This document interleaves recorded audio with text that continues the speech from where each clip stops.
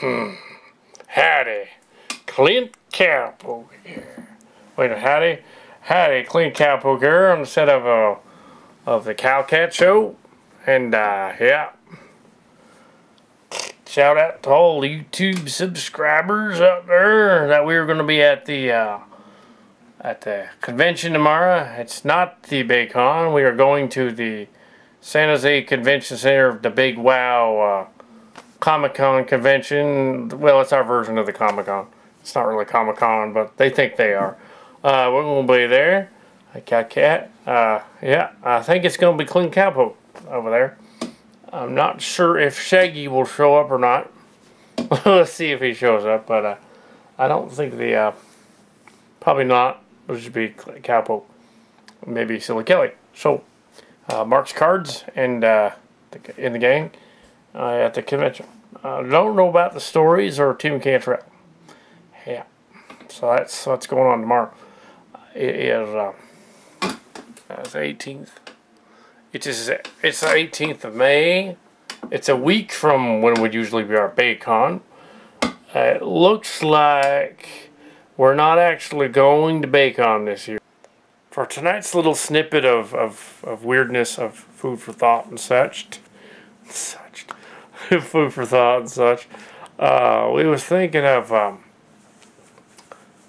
video that was put out by one of the people we subscribe to on one of our Cowcat channels. The Bionic Dance. We subscribed to this character because it's amusing.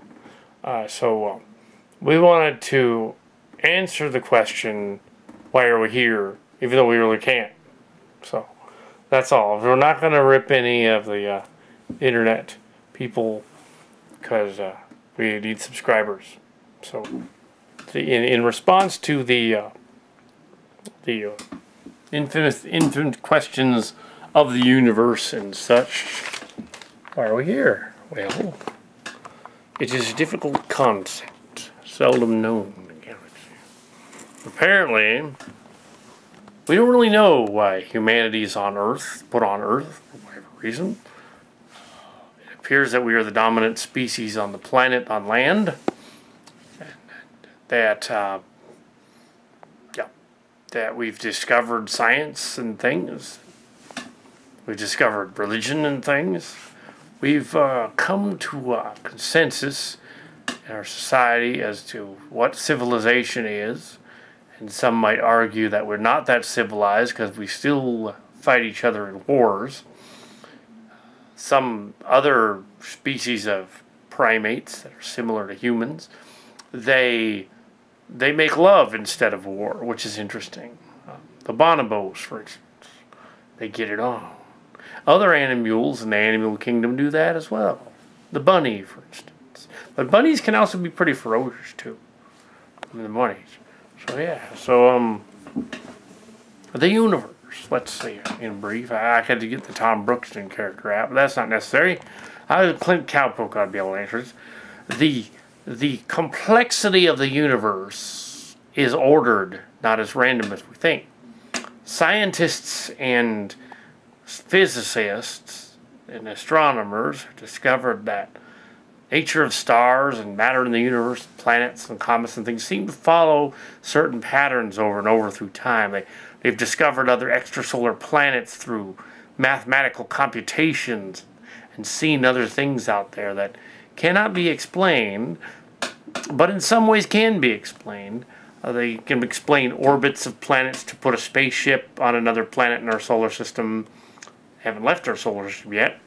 And they can explain like stuff like that. They can explain that there isn't really a planet X because the orbit perturbations of those outer planets were incorrectly figured out in the 1800s. Thus leading to no new Rebu, no goofy Anunnaki planet. And they was reading them tablets wrong anyway.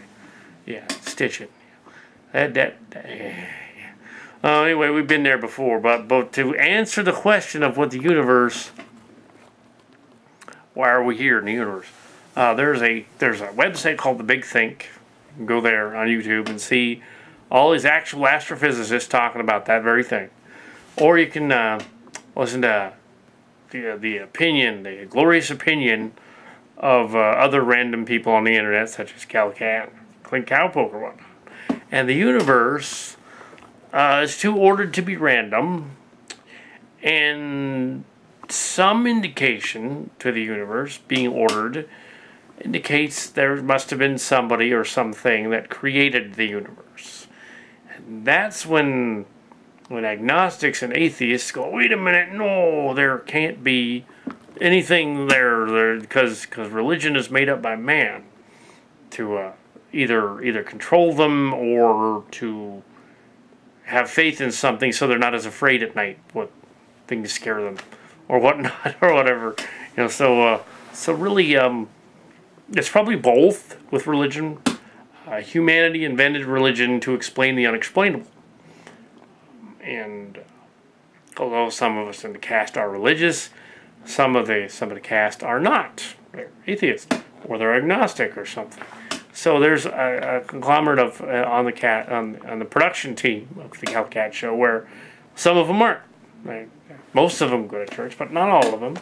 And so that's interesting. And it's very Protestant. So. Protestant, but almost non-denominational in some ways, because even though there is the denomination in the Protestant part, they're very open-minded in this particular area about that kind of stuff. Not saying they're completely open-minded, though. Just recently, they indicated that they weren't for gay unions or whatnot in the church, but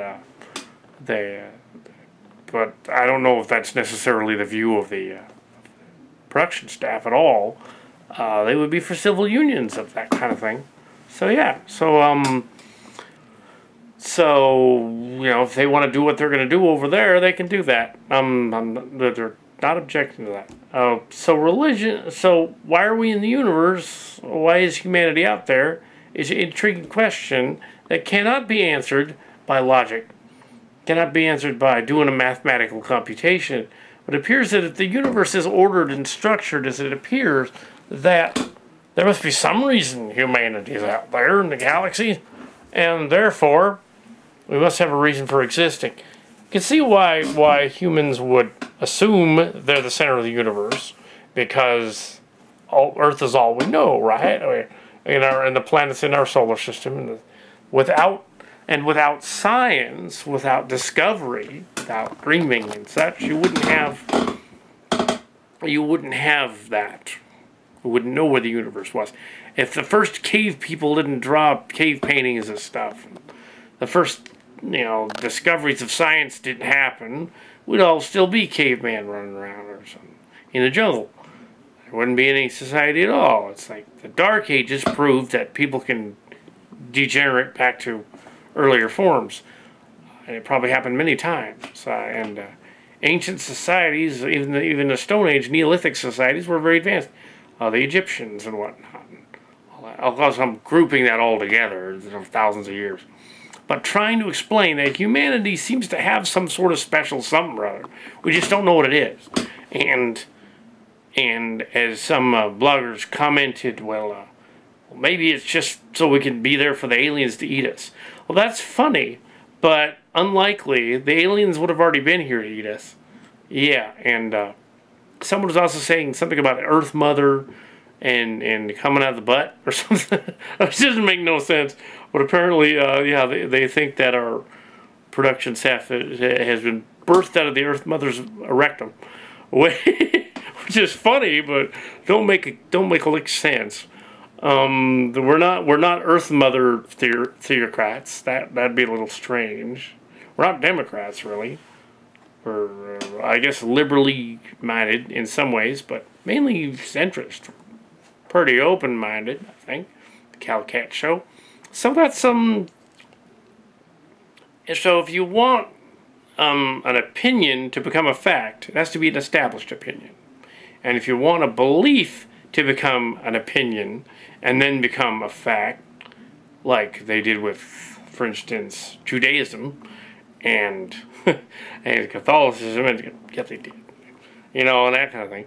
That could be a fun fact. Or you have religions where a messianic figure appears, such as the Jesus Christ or the